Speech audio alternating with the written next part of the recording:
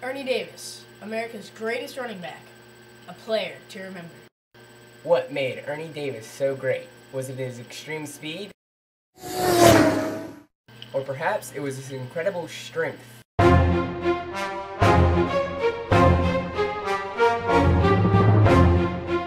Or maybe it was his nose for the touchdown? Or maybe it was a combination of all three. Since September of 1958, he had received over 50 scholarships to major colleges, but was persuaded by former Syracuse running back Jim Brown and head coach Ben Schwartzwalder. Jim, looking back on it, how good was Ernie Davis? Great player. He had the full package: quickness, speed, power, agility, most of all intelligence. Jim, when Ernie Davis won the Heisman Trophy, how significant was it? It was very significant for most people. The kid was so good.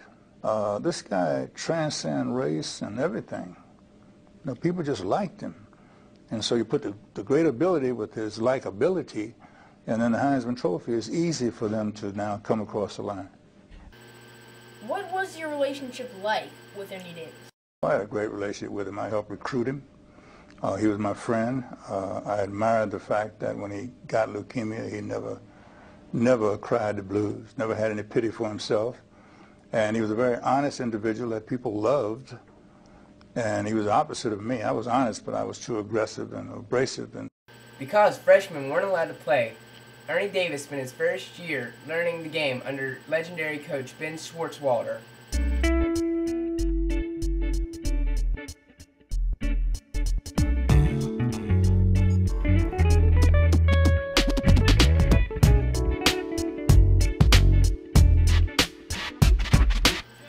As a sophomore in college, Ernie Davis led Syracuse to the NCAA Division 1A National Football Championship, capping an undefeated season with a 23-14 win over the University of Texas in the Cotton Bowl, earning him an MVP award.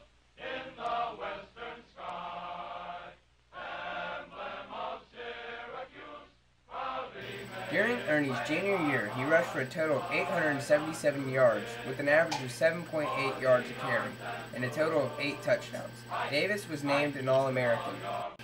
Although Ernie's senior year wasn't as impressive as the others, he managed to win All-American honors, rushed for over 820 yards, and held a 5.5 yard per carry ratio. He also had 15 touchdowns. During his senior year, he won the Heisman Trophy, going into record books as the first African American to win this prestigious award. The Heisman Trophy is an honorable award given to the best player in the nation of that year. On Wednesday, November 29, 1961, Ernie Davis attended the Heisman Trophy recognition ceremony. While he was there, he won the Heisman Trophy, beating Bob Ferguson, a fullback from Ohio State, by 53 votes. After the ceremony, Ernie Davis was visited by John F. Kennedy, who congratulated him and said, "Seldom has an athlete been such a tribute. Your high standards of performance on the field and off the field reflect the finest qualities of competition, sportsmanship, and citizenship.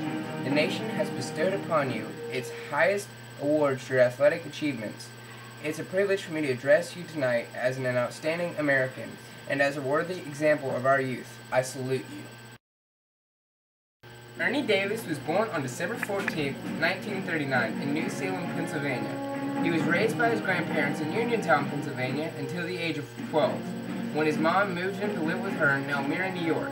He played in Elmira's Small Fry Football League and immediately stuck out. Ernie suffered from a serious stuttering problem as a kid that he overcame by reading the Bible out loud at night. Ernie played many sports including football, basketball, and baseball. Ernie attended high school at Elmira Free Academy, where he excelled at all three. He was named a Football All-American in high school his junior and senior year. He was highly recognized by over 50 big colleges, but chose Syracuse University over all the rest. The 1960s were a very racially hostile time. Ernie Davis was one of the many people fighting segregation at the time. But unlike some of the bigger political figures such as Martin Luther King Jr., Ernie Davis did his talking on the field. As Syracuse excelled, it forced other teams to integrate their programs to keep up with the constantly changing tempo of the game. This also inspired many other African American players.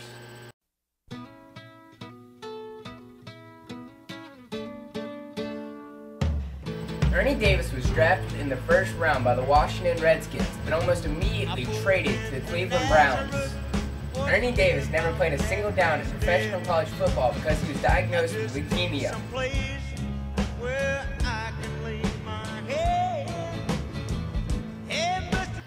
In the summer of 1962, Ernie was diagnosed with acute myelocytic leukemia, which is incurable. Ernie Davis died May 18, 1963 in Cleveland Lakeside Hospital. Ernie's gravestone read, Ernie Davis, 1939 to 1963, 1961 Heisman Trophy winner, football player, a student, a friend, a hero. He lived with integrity and died with courage.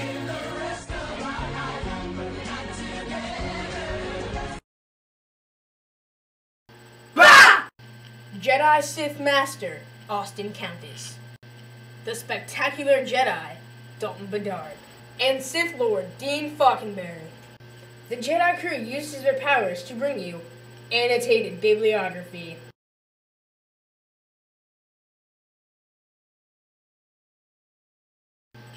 Alright, we'd like to thank Google! Google Images. YouTube. Wikipedia. Syracuse.com. ESPN.go.com. This Concludes our short bibliography.